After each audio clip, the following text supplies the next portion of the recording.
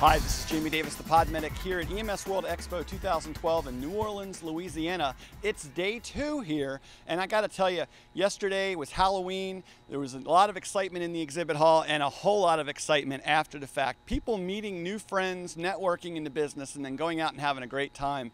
I know that we're gonna hear a lot of great stories about what went on last night. I'm here though in the exhibit hall, and you know, one of the things you get to see when you come down to a conference like this are some amazing products you get your hands on, like the stuff we have from our friends here at Rapid Deployment Products. They have just amazing tools to secure C-spine. They are partnering with some other tools to do Inspira with their products for ventilation.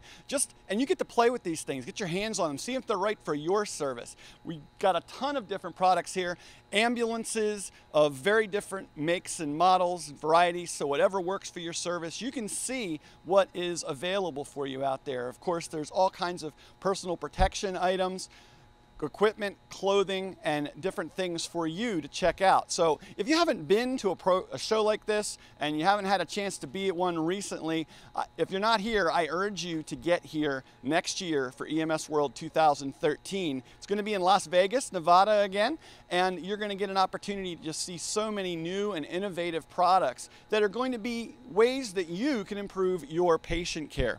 So I want you to think about that. Of course, all of the sessions that are going on are fantastic.